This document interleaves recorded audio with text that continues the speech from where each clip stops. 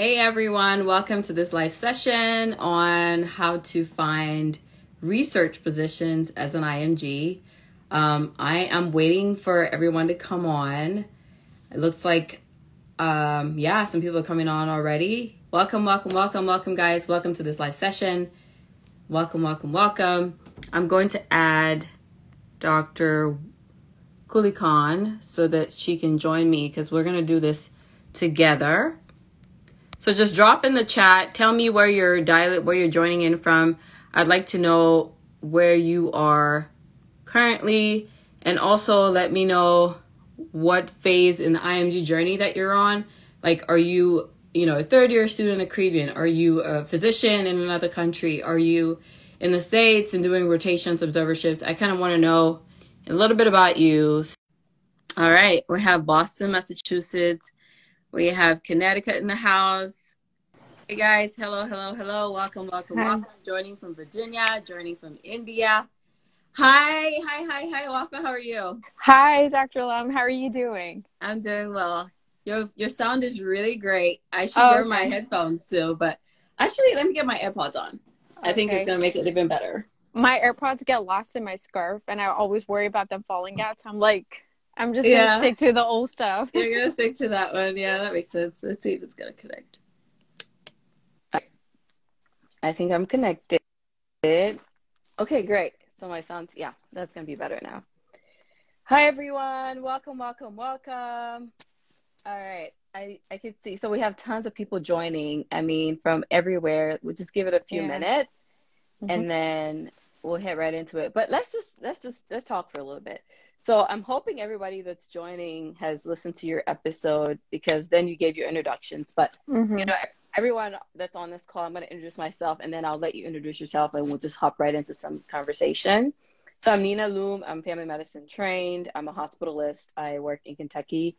I also spend a lot of time encouraging, empowering IMGs through their pathway. I do that with podcasting, with my blog, drlum.com, and the IMG Roadmap podcast. So I had Dr. Qulikhan on the podcast last week, and we had tons of questions regarding research. And so we decided to come together and do this live session so we could address those questions live, particularly guiding people on how to find research positions. Dr. Qulikhan, can you just tell us a little bit about yourself for those who maybe haven't listened to your episode so that they can kind of learn a little bit about you? Hi, everyone. My name is Dr. Wafa Qulikhan, and I'm tuning in from Houston, of all places.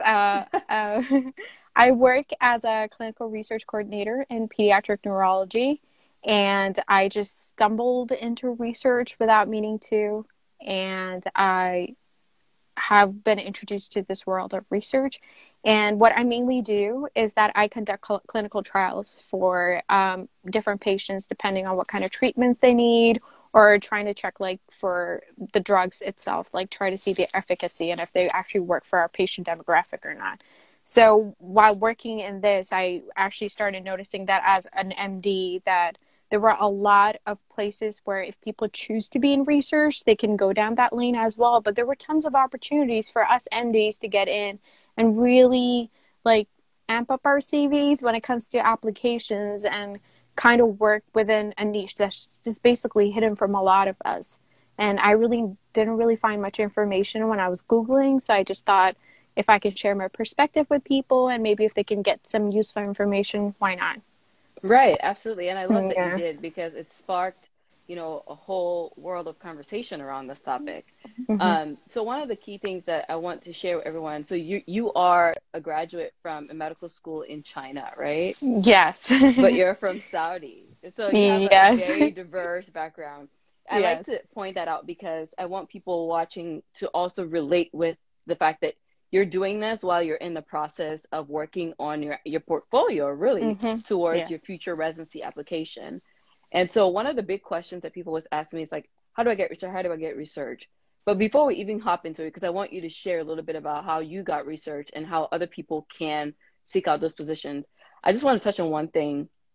When it comes to the U.S. residency pathway, and it's specialty specific. So there are some specialties such as the surgical specialties that really honor publications and maybe clinical research, okay?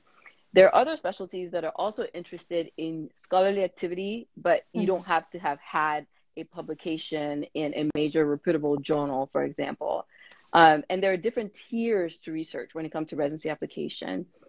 With that, you can do, as a student, you can participate in a case series, a case report, cross-sectional study. I'm just blanking out on just different types of research that are available. You can do all of those, and those still count to your interest in the specialty, because the research project that you participate in is really a way to tell your pioneers in your specialty or the leaders in your specialty that you have a sense of interest in advancing the specialty, because that's what research is. Research is about answering a clinical question, bringing a solution to clinicians who are on the floor seeing patients, bringing a solution that changes the health of the population. So when you look at it that way, you could report a case, you could write a case report about something you saw on the wards, and that will carry a lot of weight, okay, especially if you end up presenting that at a conference. You can participate in a cross-sectional survey and have your findings written out with the guidance of a preceptor, and that will count as research. You can be in a randomized controlled clinical trial, right? Which I'm assuming you tell us some about that too. And that is like the big brother of all research, but you don't always have to have all of that to be a competitive applicant for residency application. So I just want us to kind of lay that kind of groundwork. But tell us about how you found your position and how you think IMGs can go about finding positions, especially someone that's as diverse as you, having a background in 2 different countries and then here in the States practicing, I should say, participating in clinical research. Yeah. So I'm so glad that you kind of laid that out there, because I got bombarded by questions and I was like, I'm not a pro at this, but I tried to answer as many questions as possible. And I'm glad we did the live session, because I think coming from a different background, like research in Saudi Arabia, research in China, research in Pakistan, India, Nepal, like all of the countries is different. Everyone associates research as publishing a paper, as simply put. But what people need to just be more aware of is that there's medicine, and research as itself is an entity. And then within those, there are tons of ways that you can pick and choose whatever applies to you, your specialty, your personality, whatever highlights your strengths and weaknesses. For me, yes, I had definitive, I think, instead of being worried about, I come from way too many countries or I've been traveling around, I was afraid that a lot of the programs might think that I am not serious enough, that I change my mind quite often. And I think when you come to a new country like United States, you get bombarded with all of this information. You're just not sure where to go and where to make sense of what. And that's pretty much where I was starting from. And I started like 4 years ago, and I was at complete loss, because we also have to take into consideration that these issues, I don't have the money for it. We're also working through the whole process of getting our degrees approved and all of that. So if we put all of that aside, the first thing I did was print out your CV, make tons of copies of it. I just put it in my car and put on my GPS 15 miles around all the private doctors that were working near me. And it didn't matter what specialty they were doing. It was just about getting the foot in the door. So I just would go around, and then I spotted a place. I'll take a CV, I'll walk in, drop it off at the reception. So I think by the 4th one that I went and dropped off, I just told them, like, do you have a position? Do you have an observership? Do you have anything that I can help with? And then the doctor was just finishing up with one of the patients. She's like, come in. And I walked in, gave my introduction, and she was like, okay, you can start on Monday as an observer. So that's where I started. And then when I told her about a little bit about my journey, where I'm coming from, what are my goals, she's like, oh, have you tried research? Oh, maybe if you talk to this person. So a lot of the doctors are very open to helping, but you just need to present yourself in front of them so they can recognize, okay, this is a person that I can help. It's very hard that you send an email. It's not visual, if you get what I mean. It's if I'm not there in front of you, it's very hard for them to be like, there was this person who emailed me back in January. Let me connect that person. Very few of us can do that, because doctors are working every day. They're seeing like tons of patients every day. They have tons of activities. So it's not on their forefront to make sure that they pick and choose and match students. It's not part of their job. So you have to make sure that you present yourself in front of people and let them know about your goals, about what you want to do. And whether that's research or anything, is just about, don't be afraid that if I'm not getting my door in the research, then I can't do anything. If I'm not getting through it, find ways that you can get in. A lot of the students actually aim for going for the big names and big universities. Plain and simple. They're like, oh, I'm going to go to university of this. I'm going to go to UCLA. I'm going to go to Harvard. I'm going to go to Yale. Very good. But in order to get there, you have to start somewhere, because they're also looking for exceptional people. They have tons of applications coming in.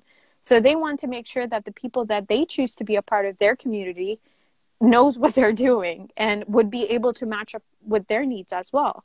So if you are aiming for Harvard and Yale, yes, aim high, absolutely.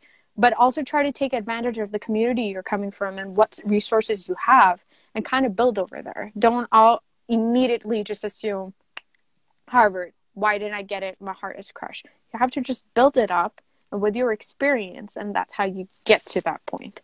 So I'm just glad you touched on that, and that's what I did. I got into observership.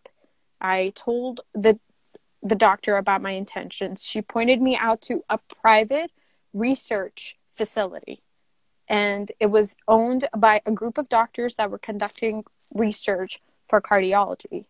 And I went over there, and because they didn't have a lot of people, they just were like, do you want to get trained? Minimum wage, I'm telling you, but it's worth it.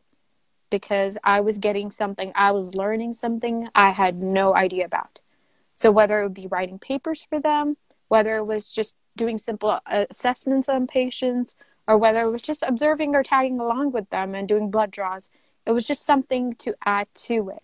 And when you prove your worth over time, I think I spent about 8 months. Then I started seriously applying for jobs everywhere else, networking with people, and that's when eventually that I moved into pediatric neurology. Yeah. And it's just some things that you talked about that I want to highlight in what you share. So there's another misconception in the IMG community that the IMG has to be the first author that publishes the article in, New England Journal for it to qualify for research, right?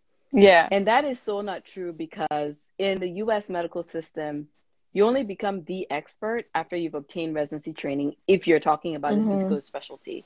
So the specialty is not expecting you to have all these publications before you come in. They want you to bring your skill set, what you've learned, into your residency training, and then they're going to use that to develop you into becoming the first author and more. Now, if you already have that, and you're already someone that's maybe an MD, PhD, or you have a prior science degree and you've already been participating in research, that's fine. That's great. But it's not a requirement that you become the first author on a randomized controlled trial to be considered competitive. Absolutely. Just kind of pointing that out. So someone's asking, do you need any certification to do anything in the US? Did you need ECFMG certification to do this research? No, position? I didn't. No, because the position for research, a lot of people from different fields join in. Most of them should at least have bachelor's and about a year or two worth of experience. With you having an MBBS degree, it means that you have a graduate level degree. So sometimes, some places you can apply if you have a working visa, that you can apply, and they would take you on minimum experience, because they believe that the medical knowledge that you would have would easily translate and you would be able to learn pretty quickly. Otherwise, I don't think that you can get a paid research job on visas that don't allow you with a work permit. Yeah, because obviously that's outside of the scope of the facility.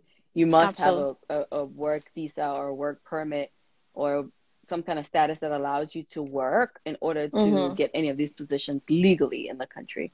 Absolutely, yeah. So what I did, mine wasn't a paid, when I was a student, it wasn't a paid position. I was on a B1, B2 visa. So I could see some people in the comments are talking about the B1, B2 visa. And I was on a B1, B2 visa, and I did participate in research, but I was not paid. Yes. I was a volunteer.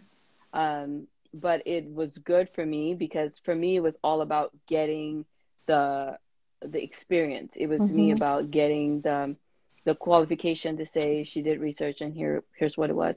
And ours was something we were doing the fecal immunochemical testing for colon cancer. And so it was something that I was interested in, Mm-hmm. just in general medicine. Colon cancer affects most people. And so it was just a volunteer position, and I was doing data entry, talking to patients, getting people registered, teaching them how to use the devices, taking all their information, following up with them that they actually completed their test and submitted them back to us for us to run them. So there were just several steps to that, and so I could claim it as a research facilitator role. Yes. But it was, obviously, I was a volunteer. Now, you can, if you're on a B1, B2, then yes, you may want to look at, if you're in the States, you want to look at a volunteer position within a research project. So just some Absolutely. tips, because the title of this session was how to find research positions. For those Mm-hmm. that are in the States, it's some things that you can do. One, you can look up all the universities in your area. Just like Dr. Khan said, she kind of looked in her zip code and was like, what's next door? You can call them or present yourself at your own risk, obviously. And then you can definitely look out for, like, look up like their science departments, because that's really where you may find any kind of Yes. biological or like chemical research or anything in the biochemistry, Mm-hmm. like any kind of like cancer research, those types of things. You find them within like the Department of Research, if they have one, or Yeah. some science related department. And it's really about going down the rabbit hole and looking up these things on the internet, because most of them are Yeah. not just flashy. I've never seen a researcher I was like, oh, everybody come to Nah. me. They're usually just No. there. They just exist. And you just Yeah. have to kind of reach out and say, hey, you're looking for a volunteer. I have interest in whatever you're researching, and yeah, I would like to help. Um, in some places you may find a listing for a job, and they'll have True. their Yeah. and then you'll have your qualifications on there that you can put. Now, the second way you can do it, obviously, is by going through programs, university programs, and Yeah. even clinical residency programs that have a designated research position. And they're out there. There's actually like a transition year program, I think, for IMGs. I've seen that in Pennsylvania. I don't remember the exact name of the program, but they have like a 1 year program where IMGs can come in and get like oriented into the US system or whatever. Yes. There are several programs like that exist. Okay. So you Mm-hmm. can also look into that. The third thing, there are also, obviously, as we all know, there are paid opportunities to be an observer, which can open up a door for you to eventually meet a Yes. researcher. So that's another way. The fourth way is speaking to your alumni. So if you have alumni in your school, your friends, like people that have done it, you ask them, how did you do it? How did you find yours? Mine, as a student, when I was here on a B1, B2, the way I found it was by just word of mouth, talking to somebody Yes. that knew somebody that knew somebody. So I Yeah. talked to another student who had done some kind of similar project. I was in Chicago at the time. The Cook County Hospital is a big hospital. Mm-hmm. They have a lot going on. I was on their website looking, knocking on doors, and then I just literally stumbled upon it one day while I was doing a Mm-hmm. rotation. So a lot of times, just talking to people is one way. If you have mentors, ask them. Ask them for Absolutely. direction, ask them what to do, where to go. Even if you're located outside of the States, you can start where you're planted. Your research doesn't Yes. have to be in the United States. No, and that's the best thing. That is, I think, absolutely the best thing. I think for medical students who are already in their schools, try to use your resources within your school, your professors and everyone. If you show your interest, if you're putting yourself out there, they're bound to, you might get like no's, 8 no's, but all you need is 1 yes. So that's there. But if you are already a graduate and you're coming here and you're giving your steps and you want to make sure that you're able to get it, I think the best way is, like you mentioned, like you have to really go down that rabbit hole and try to find it. And I think a lot of people will feel disheartened about it. But trust me, with research, it's all about getting your foot in the door. Once you get that foot in the door, it just becomes a lot easier knowing more people and knowing what is the best thing for you to do in the limited time that you have. Yeah. So if you're Yeah. located, someone's asking if Canadian research, yes, it would count, because Yes. you have to understand something, guys. This is not about you faking to be somebody that you're not when it comes to residency application. It's about being who you are. And if you Mm-hmm. are interested in general surgery, you should be interested in general surgery in Canada or in Cameroon or in Saudi or in China. It should be the same. And Yes. so by virtue of that, you should be able to prove to me that you have done clinical work that proves your interest in general surgery. You want to advance a specialty. And maybe you've participated by shadowing a surgeon or Mm-hmm. writing a case report on a rare disease that you found, or something that aligns with that particular specialty. So I think Yes. sometimes in this whole rat race of trying to get into residency, we lose our virtues, we lose our sense of like reality.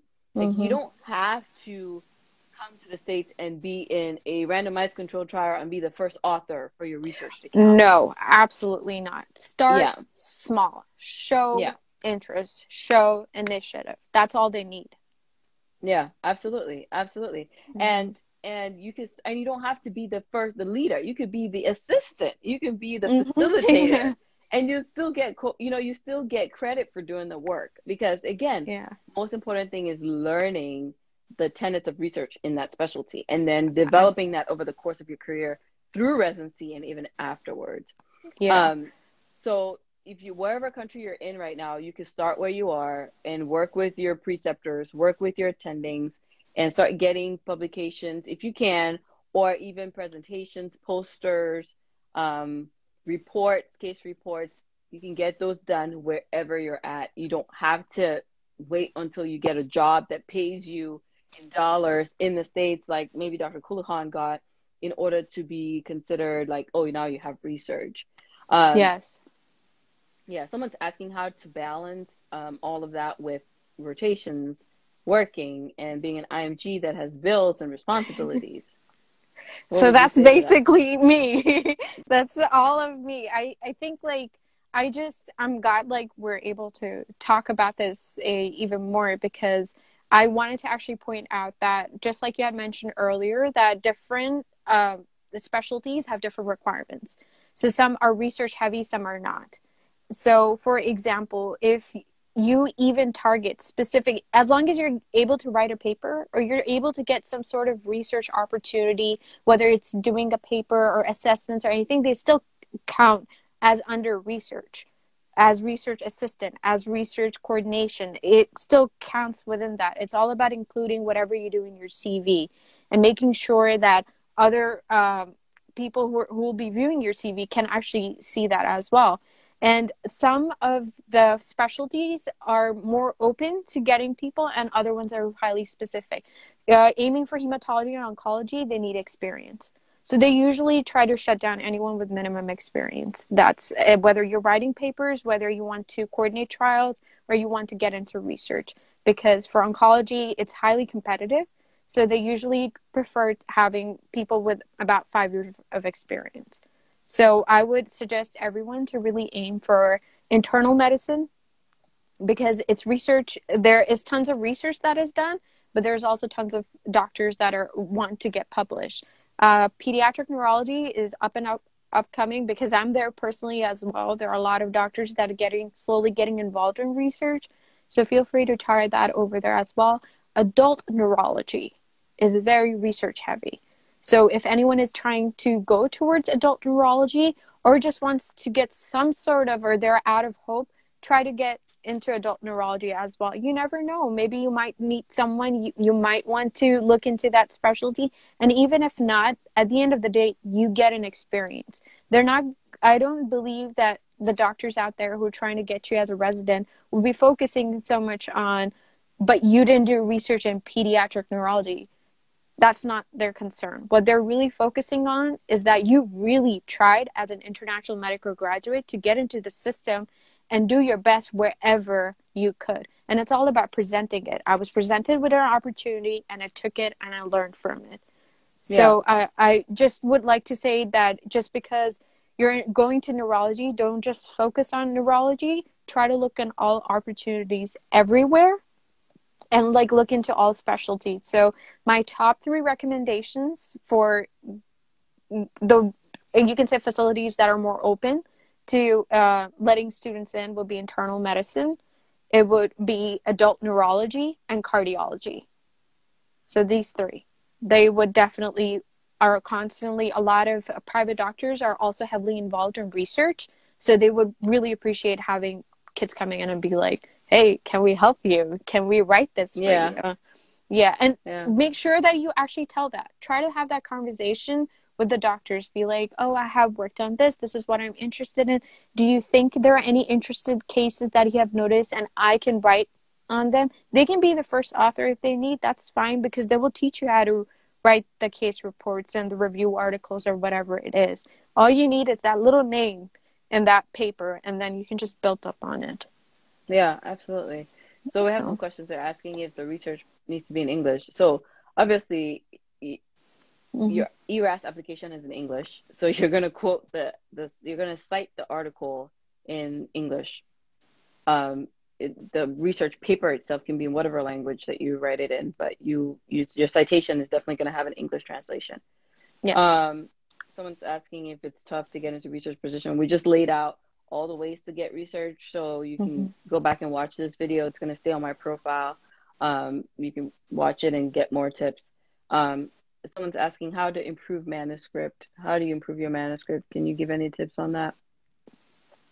Practice makes perfect. Honestly, tons of making sure that if you have a subscription to one of the journals, like PubMed, I think if you're a medical student, if you're interested in research, try to get a subscription to PubMed.gov. That's where majority of the any sort of research article, any case report, everything gets published over there. So if you have access to such, you can always go through papers and look at their layout and see how other people have submitted. So you know that when you're publishing to another journal, this is the format that they're following. So you Yeah. can just look in that. Yeah. And, I was just thinking about this because people keep asking, how do I get this position? I'll give you an example. I live in Kentucky right now. If I was looking for a research project today, what I'll do is I'll think of the universities that are located in Kentucky. Mm-hmm. And I'll think of the major academic centers that have residencies or at least affiliation with them, or that have large science departments. And by science, I mean medicine, dentistry, like all the sciences, health sciences. And I will basically go on the website, find a number to contact, and I'll start calling. And Mm-hmm. I'll ask for the department, what research department do you have? What do you have ongoing? So for example, that would mean for me, I'll look into University of Kentucky and I'll look into University of Louisville, because I know that there must be some kind of research going on in some Yeah. department. Yeah. And I'm just going to start calling and asking what's going on, what department can I talk to about research, and da da da. And between Google and a bunch of phone calls, you can find out what's being researched at both these universities. And then I'll start emailing everybody I can find on there. Or if I'm courageous, I'll probably go by in person, because you see the building, it would say Susan G. Komen Center for Research or whatever. You would see it right there. Yes, you And I'll can. present myself and I'll say, I'm a doctor from XYZ country, or I'm a medical student in the Caribbean. I'm in the third year. I'm kind of in limbo now with COVID, looking to help. I Yes. bet you'll stumble on somebody that is willing to either take you under their wings or show you the ropes or give you some to do. Yeah. So I think a lot of times we don't find opportunities because we haven't looked and we haven't really put ourselves out there. I absolutely agree. So, it always counts. Someone's asking if it's beneficial to do research in any field due to COVID. I'll tell you a funny story. So it's not funny, actually. It's actually a really good story. Last April, May, I did my online course, the IMG Roadmap. It's like a 6-week life course. And each Sunday we met in a life group coaching session, kind of like this, but in private. And one of the students wanted research so bad. And I gave him this same scenario. And I said, it's the middle of a pandemic right now. We still don't know what we're doing. I Mm-hmm. bet you if you created a case report on anything pandemic related, you'll have somebody wanting to read it. And so he took that. It was in his clinical rotations, and he took that and talked to his preceptor. During his rotations, was looking out for cases to present. Like that's when we started learning about COVID, like the loss of smell, loss of taste, the neurological things that were Mm-hmm. coming up. So he had one case that ended up with a stroke, which was one of the things we learned was COVID causes a lot of thrombophilias, like in different ways, either clots, strokes, and PE risk and such. and he wrote a paper which ended up getting published in a journal by, I think it was July or August, because That's that was amazing. something that was just like everybody was hot for that information. Like we Mm-hmm. wanted all any paper any you could get on COVID, case report, case series, anything. And he sent that to me by email, was like, wow, thanks for just giving us the idea of thinking outside the box. And so sometimes you can create your own opportunity. He could have waited for somebody to come in and tell him, this is my research and here's what to do. Or he could ask his preceptor, like he did, and say, can I present on this case? Can I write a case series on it? Are you going to review it? Yeah. And can we submit it to a few journals and see if they'll want to have my case report published? And so sometimes you have to be innovative. You have to put yourself out there and try. It's just not going to fall in your Yeah. lap. And just be Yeah. not so narrow in your. I think it's good to be focused, but just be open to opportunities and seeing like how that opportunity can best serve you. The best thing right now when you're applying for a residency is that you are a student. Nobody is looking at you just as a professional. They're trying to see you now and the potential you have. So if you're as a student, you need to showcase different strengths that you have. So just being like, oh, I don't have research and I can't do this, whether it be your extracurriculars, it would be your leadership skills, whether it be your volunteer work, whether it's your research or thinking outside of the box and finding creative solutions, that sets you apart from people. And those are the kind of doctors that we need to see in our facility. COVID happened. It was a nightmare. And it was up till now, our department has been scrambling around, making sure everything is perfect. We have different kind of situations depending on every department. Like it's a mess. But we have certain people, whether it's doctors or nurses, people like you who have creative solutions that helped us overcome this and come on the brighter end of it. So I just want, like, I know as IMG students, we get so overwhelmed about whether we're doctors or not, whether we're good enough or not. We're competing with the American students. Are we going to make it or not? There's so many self-doubt and questions. I just want to make sure that highlight your strengths. Highlight what sets you apart. Highlight what makes you a good candidate. And whether it be through research, whether through the extracurriculars, it's just about how you present yourself. So I really believe in that. Yeah, yeah. I agree 100%. And when I listen to you talk, I'm like, wow, you know, she's gonna do really well and she's gonna make it far, because I hope so. I wish more people had the mindset that you had, because sometimes there's a rush to just check a box that we're not even doing good quality work. Like we just want to check a box. Like, you know, can I just check this box? But that's not the point. Okay. Yeah. There's not a point to just like, you know, go ahead and just like try to check a box every time. Like you need to sometimes do things diligently. Okay. You need to sometimes take your time and do the work. And this is going to answer someone's question that says, can you do part-time research in order to prepare for your some exams? You could participate in research while preparing for an exam. There's no reason why you can't. You can do that, because it's not supposed to be a full-time where you're doing like 12 hours every day, 7 days a week. You can work on a schedule that works for you. You can say, I'm going to do 1 day a week or 2 days a week where I dedicate my time to my research, and then 6 days, 5 days I'm studying. That's plenty of time to study, right? Oh yeah. Set your deadlines and do that. And do it. And right. Also, one thing that's very important for everyone to know, no matter what part of the world you're in, if you find that there's a group of students that are interested in research and that you feel like we know how to write papers or case reports or whatever, when you're going on your rotations, wherever you might be, why don't you all three get together and actually start practicing and working on manuscripts and talk to a trusted professor?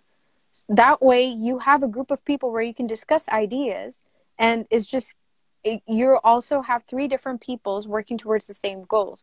You're just maximizing your resources. So if you have three people working on one project and you approach three different professors, you just have a higher likelihood of getting better information and making sure that you're applying to the right kind of journals, that you're not missing out on anything, and that you're utilizing your resources to the best of your potential.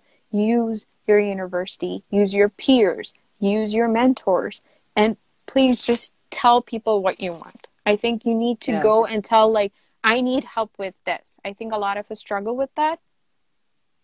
And that was something I needed to learn and be like, listen, I'm lost. I need to prove myself. I am capable, allowed, just use me in whatever way possible. And before I knew it, I am in research where I feel that I'm very blessed and I have the luxury to be like, I can go into residency, and if I choose to stay in research, I still have a very good future here. So Yeah. it's just, you never know what's out there. Yeah. So Wally is who I was talking about, and he just dropped a comment saying that was Yeah, I him saw that we talked about. that. So Wally, can you, in the comment section, can you just tell us how you initiated that process? Because I think most of the people that reach out to you, Wafa, and that also reach out to me about this research question, the problem is initiating contact. Yes. It's like there's that mind block that we don't want to even start. Like, how do I Yes. start? You're thinking so much about how you're going to get rejected and how impossible it is that you can't even be creative to think about, well, I live down the road from University of Tennessee. Let me see what they have, right? Or I live Yes. down the road from University of Kentucky. Let me find out if they have opportunity. Sometimes it starts by just asking that question. Like, you need to ask an open-ended question and just start digging down that road, and you will find something. Yeah. You will never find what you're not looking for. Like, you have to be looking for something to find it. And so Absolutely. sometimes I feel like that's the mind block that people go Mm-hmm. through, is getting over that, like, what if, instead of like, I'm just gonna do it and see what happens, right? Like, you just have to You're going to try. get a no anyways. Yeah, Sitting at home, you're going to get a no. That's a no yeah, already. But what if you yes, get a yes? What if a doctor's like, let me check with a friend of mine? Or a nurse is like, hey, I'm working on something. Can you help me? Because I'm a full-time, and maybe you can help me 2 hours a week or something. There you go. yeah, absolutely, absolutely. And it's like, you know, like, people don't realize, if you don't put yourself out there. Okay, so yeah, one of the things obviously on Instagram I do is like motivating people, but I'm Mm-hmm. starting to learn, like, I don't want to motivate people. I want people to take action. Like, I Mm-hmm. don't want to sit here and just tell you a nice thing, because it doesn't make a difference if you don't take action. And so if you're on this Mm-hmm. live right now, and because life is going to round up soon, we were planning for 30 minutes and we're a little bit over time. But if you're on this live right Oops. now, yeah, oops. Um, this is your cue to take action. This is your cue Mm-hmm. to start Monday morning and start calling, emailing, looking at programs, spending time on YouTube, on Instagram. Go down that rabbit hole and seek out all the research facilities in your area. Present yourself if you may, okay? Do whatever it takes to get you what you want. Yeah. And don't stop until you get what you want. Be ready for no's, because like Dr. Qulikhan said, you'll be sitting at home, and that's equivalent to a no. The only difference is you're soothing yourself with the pacifier, thinking that Mm-hmm. you're not getting a no because you're not trying. Mm-hmm. So unless you set yourself out there and just get into the hot oil, guys. Just get right into it. Just Let it jump burn. right Just in. jump. Like, And then come, yeah, just try. and it's so true. It's funny actually you mentioned that, because one of the doctors actually pointed out to me, like, because I work for clinical trials, one of my job is that I help other doctors make sure that, okay, you need to sign. So for a study startup, I have to get a bunch of paperwork signed by doctors, and sometimes they have busy schedules. I can't expect them to just be available for me 24/7. They're at different clinics. And then I had my doctor's schedule, and I had the stack of my papers, and I texted him and I was like, I'm showing up at your clinic in 5 minutes. And he's like, are you serious? And he's sitting over there. He has like a 5 minute break. I'm like, sign these now. And he's like, you're a very persistent little lady. I was like, I'm helping you. I was like, Yeah. I'm just making sure that when this hits the deadline, and Yeah. I know it was a bit of a risk, but at the same time, I'm glad that I did that, because now that doctor has been helping me in ways and like teaching me things that I feel like I would have never gotten a chance to learn if I was just aiming for a residency program. So Yeah. I just feel like, for me, the minute that I took that bridge or that barrier out of my head, that the only way that I can be a doctor, or the only way that I can learn, is through residency, I just found myself in a room with so much opportunities that I can do this, I can do that. And I think that's what a lot of us IMGs and medical students just need. Mm-hmm. And, We need the alternatives. yeah. Yeah. And something I admire about your process is you are being diligent. in pursuing what you want, in the sense that you don't stop. You hear these no's and you keep going. But the key thing is, I don't perceive when I speak with you that anxiety of I need to have it and I need to have it now. And I think that's what's unfortunately negatively affecting a lot of IMGs. Because what we don't understand is, for example, last year there were 30,000 or a little like either 30 to 33,000 positions in the match, all specialties. So say, for example, each year there's always more applicants than there are positions. So there's just no way everybody's going to match the same time, the same cycle. Some of us are going to match. It's just going to be the next cycle or the next cycle or the next cycle, just by virtue of the numbers. And that unnecessary pressure I see IMGs put on themselves causes a lot of anxiety and doesn't help them achieve results because they're in a rush to take exams. They're in a rush to do the next thing, in a rush.